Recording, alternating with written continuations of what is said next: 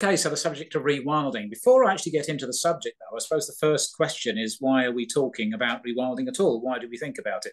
Just as a bit of a background, well, actually, we're at a time when we need, I'm sure we all know this, we need far higher ambition when it comes to nature conservation in this country. We know the background, and I suppose the most recent thing, you may have all seen this, the State of Nature report that came out just earlier, well, it's only a couple of weeks ago, I think, a few weeks ago, to look at what the state of nature is in the UK. And predictably, it's not very good. There's loads of statistics in there, but this graph looking at priority species shows just how things are going. This is population levels. And you see the decline in the population levels of priority species since 1970. Shows a significant decline. But actually, 1970 wasn't really that good to start with. So we know this background. We know things are not looking very good. And there's loads of statistics, not from this report, but from another report. This one staggers me. If you look at the total mass, the total weight of all mammals on Earth, 96% are humans or are livestock. 96% of all the mammals on Earth by weight are livestock and us. Only 4% is everything else. And I find that staggering. That shows how far we've spread into the natural world. Not plants, but it gives you the idea by looking at mammals in that case.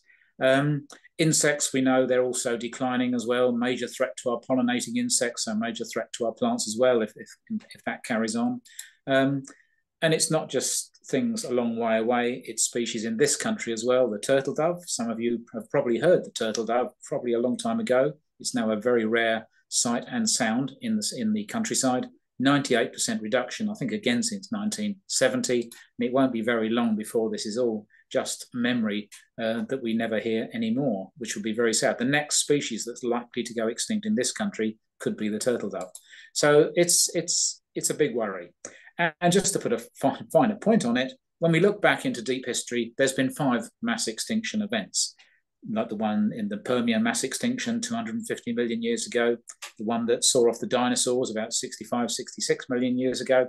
And unfortunately, we have to accept that we are actually in the 6th mass extinction event now. We're right in the middle of a 6th major mass extinction event. And the cause of that, well, we know the cause. The cause is actually us. That's the bad news. The good news is, as we know the cause, we should also know the cure as well. And this is the background to the United Nations actually declaring the 2020s as the decade on ecosystem restoration, which they challenge it. It challenges us to massively upscale our efforts. We know we can do it. We know we can turn this around. That the United Nations is now declaring that this decade is the decade we need to turn these things around. Now that gets us to rewilding. Right at the start, though, I'd say that rewilding is not the only way to restore nature. I find it a useful starting point because it makes us think about how nature functions, but it's not the only way. It's probably not even the right way or the best way in a lot of places, but it gets us to think about nature.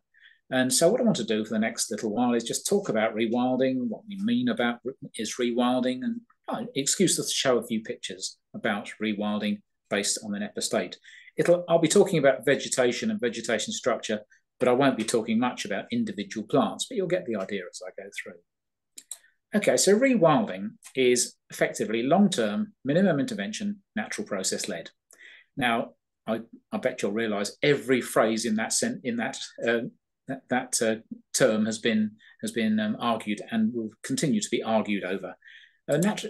Rewilding is essentially restoring ecosystems by restoring the natural processes that drive ecosystems. So restoring nature by restoring the processes that drive nature. So that's basically what we're trying to do. Yes, all of these things are complex, so I'll go into this a little bit more. So rewilding is rebuilding the system rather as well as kind of just conserving what's already there. So it's about rebuilding a system, remaking those processes, getting those processes to actually work again. Great. When you hear rewilding, that's often what you hear. What I want to do is go into a little more detail about what that actually means. And in particular, I want to offer you a frame for how we think about rewilding, a kind of structure for thinking about rewilding, which kind of works when you think about nature as a whole anyway. This is the sort of frame. You start off by recreating those natural processes, getting nature to work again. If nature's working properly, then you'll create rich and diverse vegetation structures. Some of you probably remember John Lawton, Professor John Lawton, who wrote the State of Nature report, I think nearly over 12 years ago now. He had a good phrase: the species keep you honest.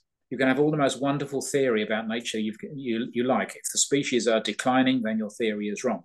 So the wildlife, the biodiversity, what's actually happening to the species is most important to monitor. You know, are these natural processes working? Are the vegetation structures delivering the structure we need? We can tell that by the biodiversity. Is it working? And if all that's working, then we can maybe make the assumption that the ecosystem itself is functioning more. Now, what I want to do is talk through each of those and say what I think it means. But it all starts with natural processes.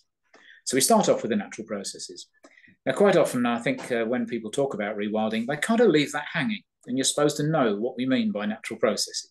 But I want to go into a little bit more detail about what that means. And it means this. It means vegetation succession in one direction and natural disturbance in another. Now, I hope this works because this is a dynamic relationship. That's good, isn't it? That's the extent of my PowerPoint skills. So it's the relationship between vegetation trying to grow, going through succession, trying to grow into forest on one side, and natural disturbance on the other. So you all know about this, I'm sure, being botanists, but vegetation succession. If we look at the example of Knepp, this is what it looked like about 20 years ago. Leave it away alone, keep away all the influences on that area, and you see it gradually greening over. And gradually the shrubs will come in, the trees will start to grow. And in just 15 or 20 years, you see the kind of spread of growth right the way across that whole. Let's see that again. So we see this spread of green growth, the scrub, the shrubs and the trees in a fairly short length of time across what was an agricultural landscape. Okay, so we start with maybe an open habitat, maybe a bit of grassland.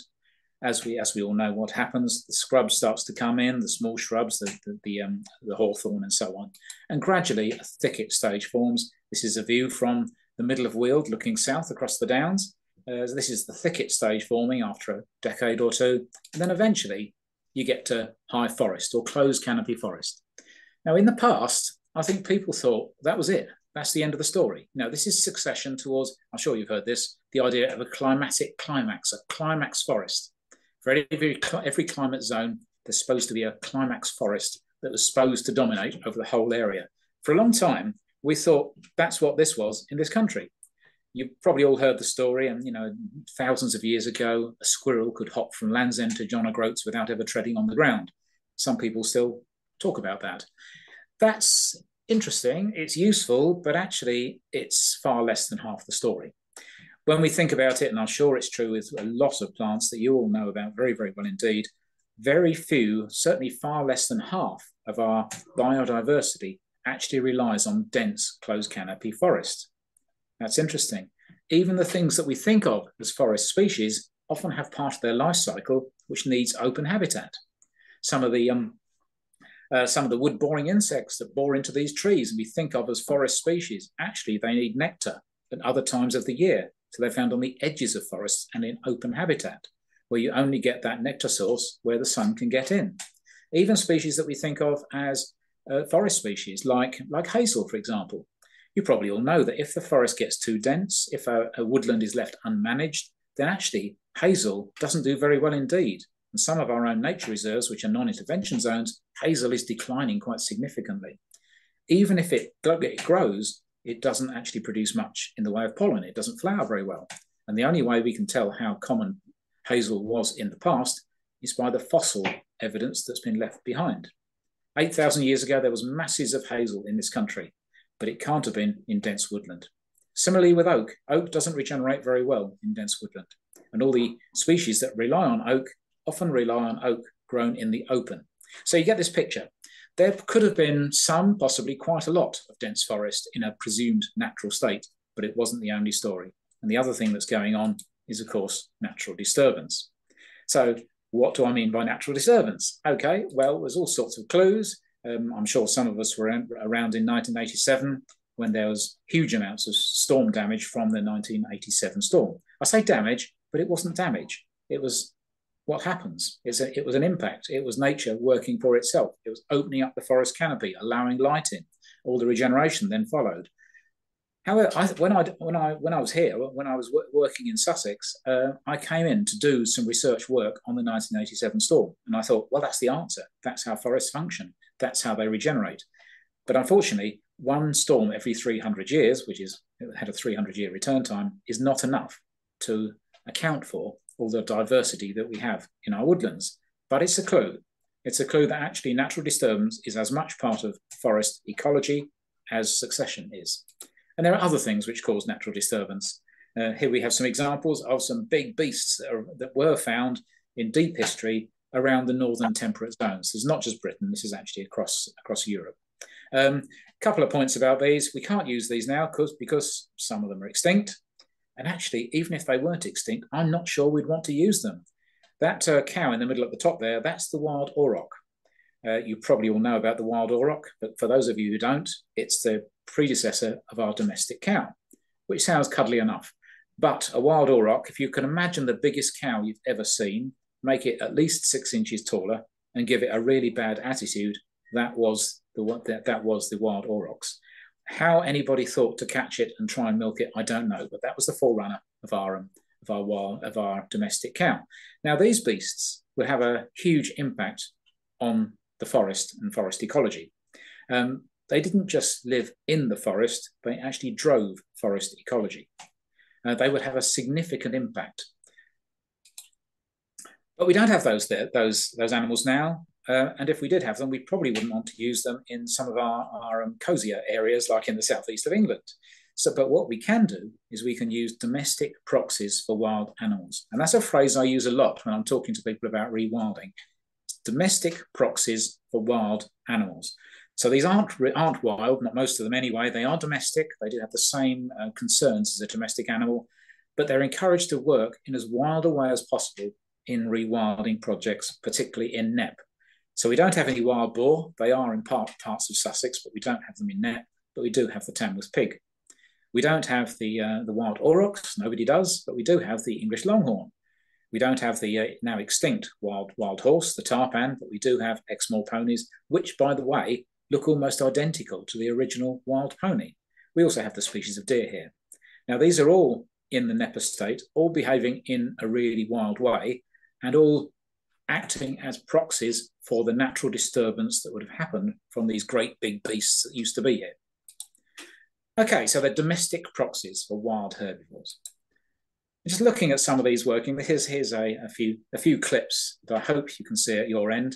Maybe a bit stilted, but you'll get the idea. Here are the Tamworth pigs, and they're little, well, somebody described them as bacon-flavoured JCBs. They go around ploughing up everything. One sow can plough 40 acres in a year. They have a huge impact. One block of the Knepp estate is 800 acres in size. We only have 6 pigs there because of the impact they have. They almost behave like hippopotamuses in some places. So they have this kind of disturbance effect, turning over the soil, bringing up all the regeneration and so on. We then have the red deer. Well, 3 species of deer there. We have the red deer. We've got fallow deer, which are not native, but we also have the roe deer as well. But if we look at these pictures, you can see they're interacting with their landscape. They're actually grazing, obviously, and browsing, but also the act of fighting. They leave considerable impact on the vegetation and the landscape. It's simply where they're fighting.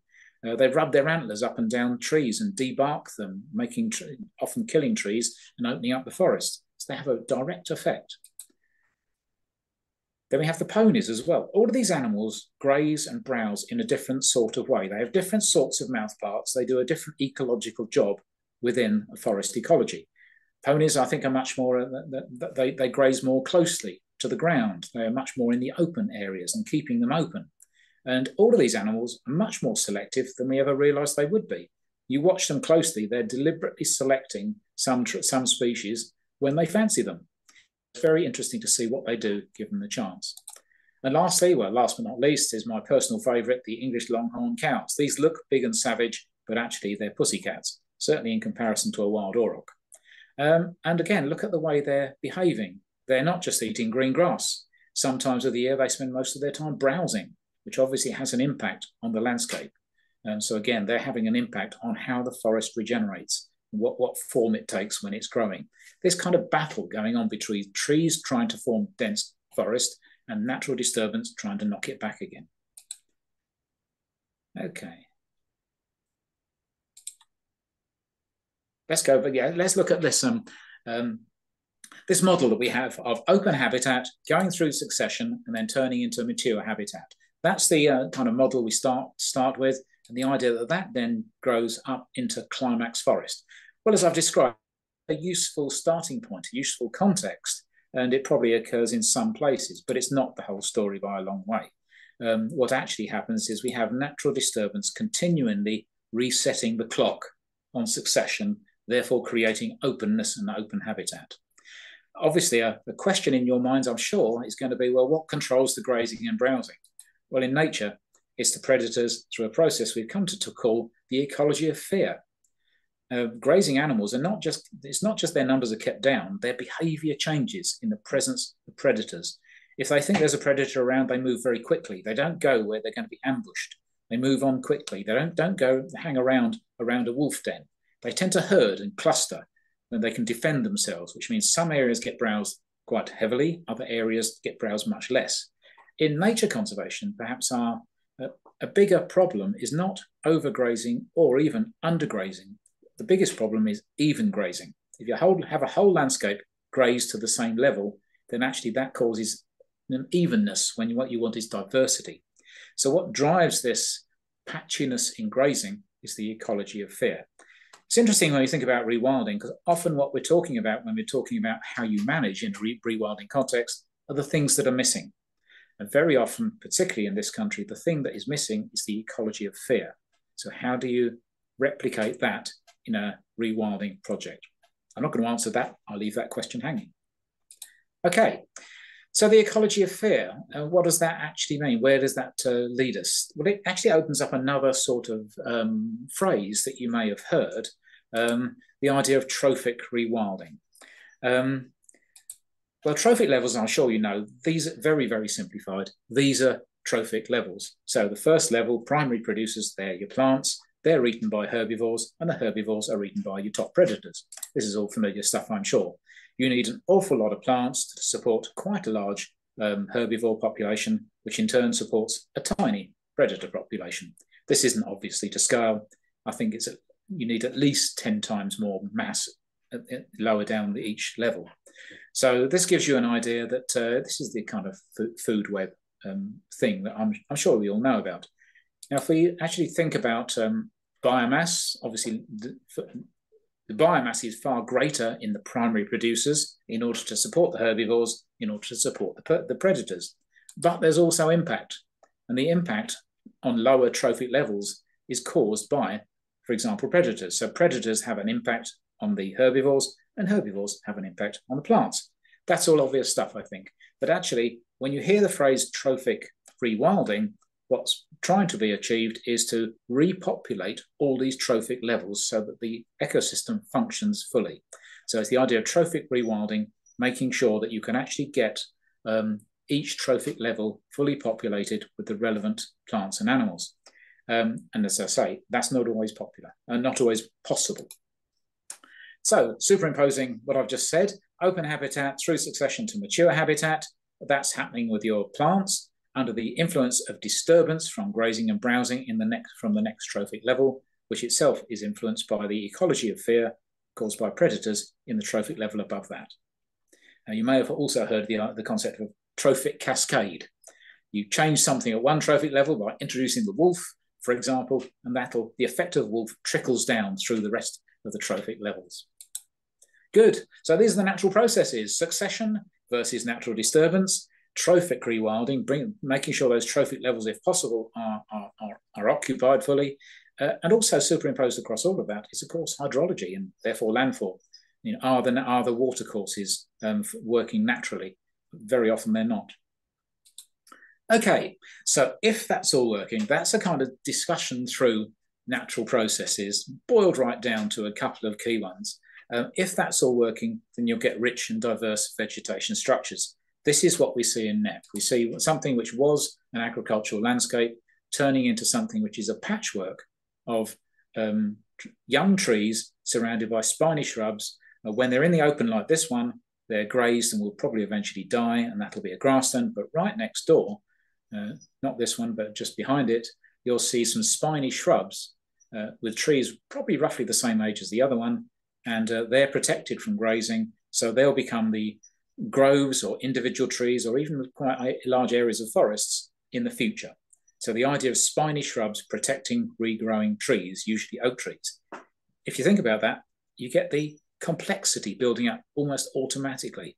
Big old trees surrounded by spiny shrubs, which are amazing nectar sources, surrounded themselves by areas of grazing. So you get this complexity. You end up with something which looks a bit like this, just one or two trees here, surrounded by the spiny shrubs. Now in Knepp, this is an aerial photograph, we see the effect. This area that should be circled in red, that's actually an ancient woodland called Tory Copse, actually. That's an ancient woodland. The area to the right of it, that was all arable land just 20 years ago. What's happened, of course, is the trees have spread out. Jays have planted the acorns, some of the trees have been wind spread and so on, but the trees colonize, and against that, you have the browsers and grazers in this dynamic relationship, stopping the trees spread.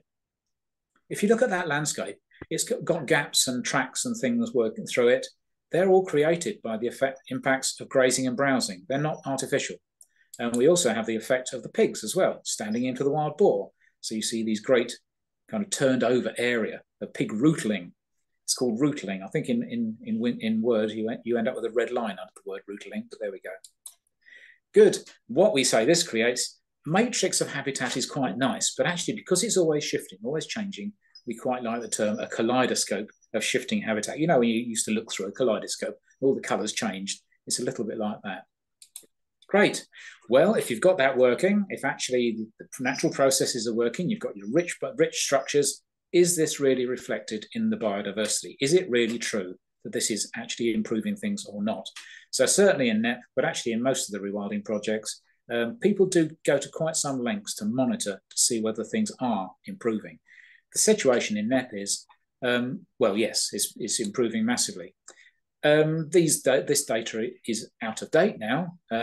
Over 30,000 records collecting at Knepp, now well over 3,000 species, including not just things that colonize, but actually some quite interesting species as well. Biodiversity Action Plan species, nationally scarce species, red list birds. Interestingly, or perhaps less interestingly, it's not that good when it comes to flora, because actually this was just an ordinary farm not long ago. So where would the plants come from? So it's getting a richer mixture of the species that were already there, but I think it'll take a lot longer for some of the more interesting plants to appear. But when it comes to animals, Knepp is developing into a regional and national hotspot. Cuckoos are increasing where they're decreasing everywhere else. Nightingales, there was perhaps one territory 20 years ago. It says 19 there. Last year, there were 50 singing males. It's now one of the best places in Britain for purple emperor. We're getting Beckstein's bats and Barbastell bats, which are, again, nationally rare. You're rare on a European scale. So if you monitor the species, things are improving, things are doing better. Turtle dove, that's increasing as well. Okay, so that's fine. So it does seem that the species are increasing. Ecosystem function, what we understand by that, that's probably a huge seminar. I can't say much about that. But how do we know whether an ecosystem is functioning well or not? Well, I think a good place to start is to look at the soil. What's happening to the soil? If the soil is doing well, then perhaps the whole ecosystem is functioning. It's a good indication that an ecosystem is functioning. So there's been quite a lot of work done at Knepp to see what's actually happening to the soil, and it's surprising all of us just how things are changing. I don't know whether there's sound on this. Don't think so, no. This was Charlie Burrell, the owner of the Knepp estate, talking proudly about all the dung beetles that are present on this one large cowpat. He's quite an enthusiast for dung beetles and has many happy hours dissecting cowpats on his kitchen table to find out what species there are there. And there are a lot. And it seems there's some sort of relationship between the herbivores, the dung, the soil, and the flora and the fauna that lives on the dung, which is increasing the carbon content of the soil. And what we're finding in comparison to a arable control soil, Knepp now has soil carbon that's more than doubled. That's more than doubled in 20 years. That's incredible. I don't think anybody expected soil to recover quite that quickly. Linked to that, the organic matter, again, has almost doubled. And some of the biomarkers for soil microbes are showing very significant recovery.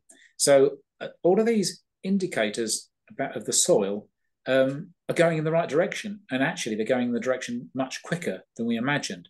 I haven't got the figures in front of me, but the figures for how quickly soil builds up, I think often quoted it's an inch in 100 years. Well, soil here is building up much quicker than that. Interestingly here, I should have said right at the start, the reason why this is a rewilding project is because if you know the Weald of Sussex, it's incredibly difficult to farm. Farmers often fail when it comes to trying to farm in the Weald of Sussex. And this was a failing farm. It had hardly ever made a profit, and he didn't have the money to take the necessary investment. That's why it went into rewilding. So the soil, what's happening to the soil is really interesting. Horrible sticky clay with no nutrients in it, which bakes hard in summer and is impossible in winter. That's the sort of soil we're looking at. And yet the characteristics of the soil through rewilding are improving in all sorts of ways. Dung beetle survey was done. 12,000 individual beetles found in one sample versus an organic site, which is about 600. So you can see, probably because of the animals that are there in this relationship with the vegetation, we're getting incredible amounts of soil fauna. Obviously, soil has a functional importance. It ameliorates water that flows through it, very useful these days in times of flooding. Soil stability, reduced erosion. If the soil's doing well, then all these soil characteristics are improved. Aeration, permeability. The infiltration rate, that's very important as well. Instead of water washing off in a flood, if the soil is good, then it actually filters into the soil, which is good to prevent flooding. It's also good to actually build up the aquifer underground when it comes to water. Okay, obviously, soil is also the growth and rooting medium for everything that follows. So soil has a massive functional importance. If the soil is doing well, the odds are the whole ecosystem is doing well. Okay, I suppose just to kind of summarize at this point, rewilding starts off by being a way of thinking rather than anything grand in terms of changing what you do necessarily. Rewilding, if you're thinking about restoring natural processes, rebuilding nature so that nature can function more for itself, then actually what you're doing, that's rewilding. You're trying to put nature back in place so if it can function for itself. Alternatively, instead of having something which is process-led, rewilding is not outcome-led. There is no targets in rewilding. It's about putting the processes in place and allowing them to flourish. That's rewilding. But most nature conservation, most agriculture, most forestry is outcome-led. Quite legitimately, if you have rare plants, then obviously you need to conservation manage to keep those rare plants. But you can mimic natural processes. You can learn from natural processes to see how you can mimic them in the better management of your outcome-led approach. Well, that's basically sympathetic management. So it's basically just a slight it's a fundamental difference in the way you think, but actually they can inform each other. And that's important. And I think a big thing that I teach is the wrong word, but I hold courses or safaris on rewilding for small landowners at the Knepp estate, which are great. I mean, you get so much enthusiasm there. So small landowners come to think about rewilding. But an important point is, where would you do rewilding and where wouldn't you do rewilding? Sometimes it's presented as a golden bullet for everywhere. It's not true. There are all sorts of considerations. You would probably think about rewilding on land of least risk. You probably wouldn't do it where there's a special or sensitive wildlife, which is probably the product of careful management or traditional management. So you wouldn't do rewilding everywhere. It wouldn't necessarily be your first choice. You probably would look at it first on land of low value agricultural land, low value forestry land, or possibly low value conservation land. So where there's least risk. But if you've got land with a clear objective, that probably isn't where you do rewilding. So you had a rare orchid, which is linked to particular management. I think it's unlikely you'd go to rewilding first there. Similarly though, if your objective is agriculture, then you wouldn't do rewilding there, or forestry. You could look at rewilding, you could try and understand it, you could try and understand natural processes and maybe use that to inform the way you do your management. But in these areas where there's a clear objective, you probably wouldn't do rewilding. I hesitate here, though, because actually sometimes we give ourselves excuses. Sometimes we think we have to manage the way we've always managed because that's the only way to get the outcome we want. Sometimes it's very good to refresh. Is this really true? Does this wood really want coppicing? Is there another way of creating this disturbance? And so on. So you can think about things again. You may come up with the same answer, but I think it's very good to have a refresh and not just give ourselves the same excuses. So we just carry on doing what we've always done. Great. I'm often asked about scale, and the question we get is, how big does a rewilding project need to be? Great. I guess a few of you coming in today will have thought about that. In my mind, it's the wrong question. So that's not the right question. The right question, in my mind, is what area is needed to support the ecological processes you're trying to restore? Okay, so what I'm going to do now is start at the top and work down in terms of what I think that might mean. So starting at the top, what area do we need to support top predators? Well, that's a pretty big area. The lynx, the Eurasian lynx, I think it's true to say, has the biggest territory of any cat in the world. So you're going to need a pretty big area to have a viable population of lynx. What about all these other guys as well? Somebody said to me once, if we introduce wolf to Scotland, we're going to have to tell people in Cornwall that they're on the way. And I don't know what we do about bears. So you're going to need a vast area to think about reintroducing some of these species. I think we probably trip ourselves up if we think rewilding is all about only this, and therefore we have to have arguments about whether we introduce brown bears or wolves. Yes, it's worth discussing, but it's not the be-all and end-all of rewilding, and you need such a vast scale. We need to look down the scale as well. We need to look maybe at some of the other species. What scale do we need if we're going to have interacting herds of wild herbivores?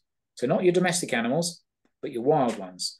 In Holland, a place called Oostvaardersplassen, it's taken me 20 years to learn how to pronounce that. I still get it wrong. In Oostvaardersplassen over in Holland, they class that as wild. The animals there are, well, they were domestic, but they have been classed as wild, and they have to live or die as wild animals. It brings with it its own controversies, which perhaps we can talk about. But these animals are treated as wild animals and left to basically get on with it.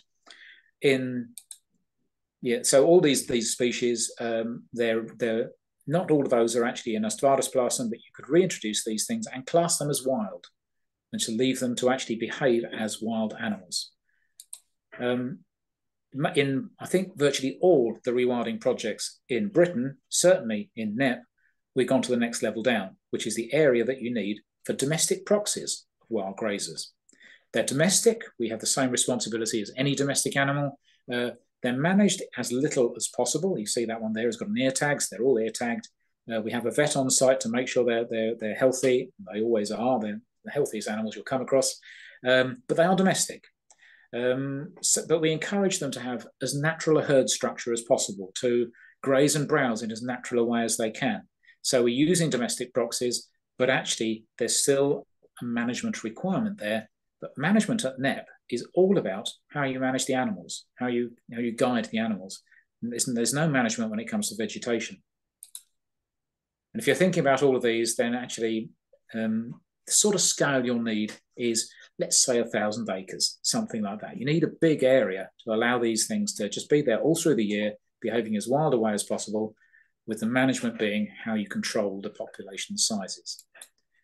Next scale down is, what area do you need if you basically want to have grazers and browsers on a site all through the year? I've mischievously put sheep in there because actually sheep are not part of rewilding in this country, but they are conservation grazers. We use them a lot in the Sussex Wildlife Trust to create one of the richest habitats at a small scale in Europe, the South Downs chalk grassland, for example.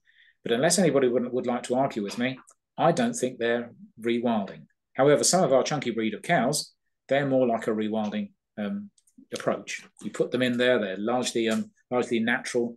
We do have to manage them. Sometimes if you go down a scale, you put animals on and take them off through the year in order to mimic the effect of herds moving through an area. Now, as you go smaller, if you go to a smaller scale, then your mindset changes. You haven't got the scale to introduce disturbance or a disturbance feature. What you have to do is manage the disturbance regime to match the space that you have. And it all starts to look a bit familiar, a bit like ordinary management. But the mindset is different. So if you're doing a conservation grazing type rewilding approach, as in the bottom picture there, you may have to move animals on and take them off because you've only got a certain amount of land. And in order to create that kind of copy of wilding, you can only do it by moving animals on and off. So therefore you have layback land, as in the top two pictures, where you're taking your animals off and putting them somewhere else for part of the year. So you use them in the wilding project for other parts of the year. Going down in scale again, you may have to pretend to be the animals yourself. If you've only got an acre or two, obviously you're not going to have a herd of cows there or any pigs, but you may have to pretend to be a beaver by going there and chewing up the trees with that great chipper there. Or you may have to pretend to be an elk or a wild aurochs by cutting and then removing it with a fork, like in the other picture there. So here you could say this is conservation management, or you can say it's machinery mimicking the effect of particular natural processes. And of course, we might be able to rely on so-called native, they're not all native, but kind of natural grazers that are there already. This is interesting to think about in an urban situation. Some urban sites may be more rewilded than some of our rural sites because they're already being impacted by animals that are already there. Things like roe deer, which are native, and also rabbits. We're not going to get rid of them. They're driving the ecology of an area. So it may be that particularly some of our urban areas, there are already these grazers impacting on the process of succession. This is just a kind of summary of, it's my own Mickey Mouse idea really. As you increase in size, you can increase in naturalness, which means you can have less and less management. So the bigger the size, the more you can just go towards non-intervention. The nature of the way you manage changes. It's not just doing more of the same. Very small sites, you manage the vegetation. Slightly bigger, you manage domestic animals. Slightly bigger than that, then you manage the domestic proxies. Bigger still, then you have the domestic proxies, but your management goes down and down.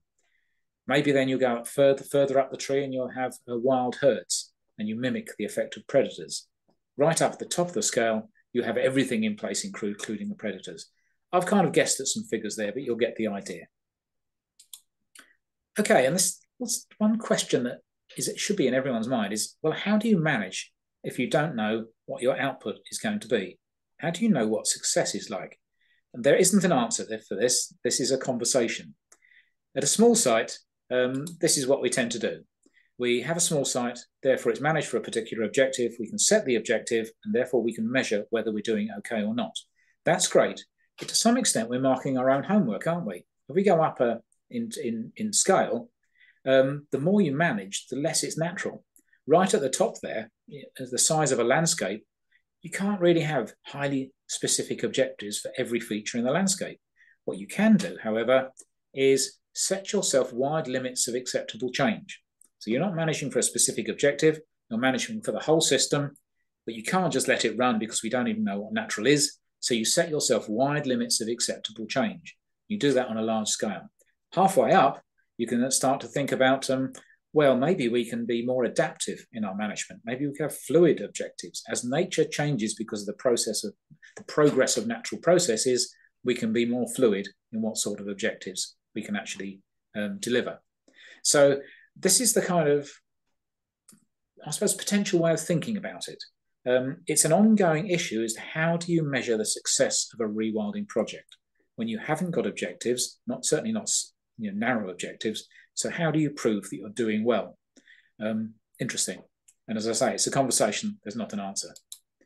Okay, I'm going to finish now in a little while with a vision of change, just to kind of put a picture in your mind about how landscape could change with the concept of rewilding included in that.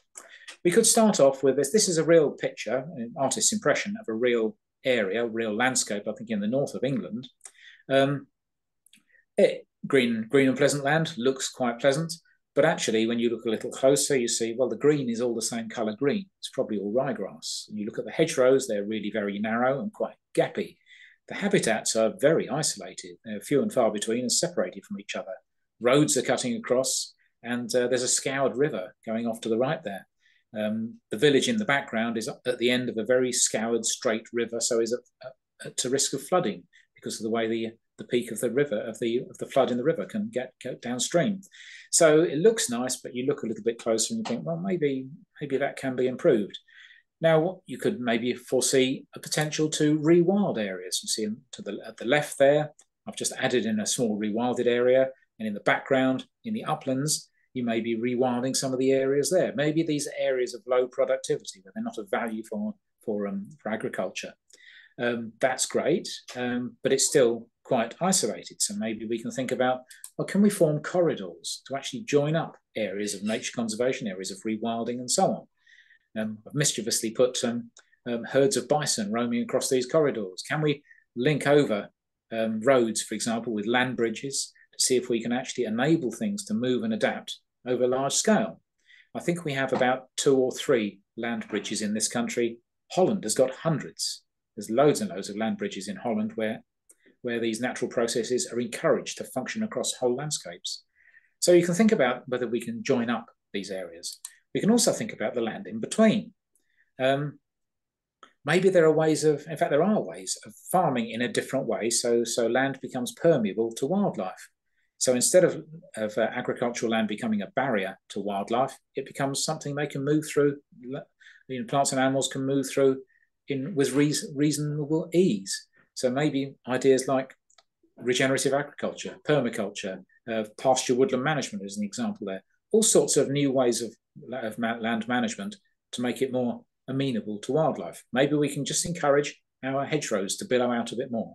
There's an estate in Sussex which is highly intensively managed. It's the opposite end of the spectrum to Knepp, where all they've done is actually take out 10% of their agricultural land in conservation headlands around all the big fields, 10% taken out of productivity. Interestingly, that hasn't resulted in any loss in actual productivity. So the rest of the land is increased in productivity. Meanwhile, conservation headlands have enabled the area to be much more permeable to wildlife. So that's possible as well. And also we can look at the river. This is something that's happening in all sorts of places now. I think we're really getting attuned to the idea that our rivers are too straight, too deep, too scoured out. And they're actually causing flood problems rather than curing them. The way to actually address our flood problems is to slow the flow of water. And one way of doing that is by rewilding river courses, by maybe putting beavers back in again. That's a subject we're looking very carefully at the moment. There are beavers just been reintroduced in Knepp. If we can get beavers back into our wetlands, or if we don't have beavers, if we can encourage the wetland to function more naturally, then it holds back the water, reduces flood risk, actually locks up carbon as well, is very, very good for biodiversity and so on. Interestingly, I saw some figures just last week. If we did this in all of our rivers and put a buffer zone each side of all of our rivers and all of our tributaries by reintroducing beavers, that takes out a lot of agricultural land. But how much? I think a university did a study and worked out that would take out 5% of our agricultural land. Now, even if that produced no food, but it probably would, but even if it produced no food, then by taking out that area of land and allowing the rivers to function more naturally, we would reduce the effect of floods and reduce the effect of drought, and therefore the rest of the agricultural land would probably be far more productive than the loss of 5% caused by the rivers. Just something I picked up the other day. Great. Coming to the end now, so just a quick summary before I close down. Rewilding is primarily a way of thinking. What you do with that, you can play with in all sorts of ways. It's about rebuilding nature, putting natural processes back in place rather than direct management. Obviously, it overlaps, but rather than the direct manipulation of vegetation is by recreating these processes. So it's about rebuilding a system rather than conserving what's there. The outcomes, I don't think I've mentioned this before, the outcomes that you do get are not managed outcomes. They're emergent properties, things you didn't know you were going to get.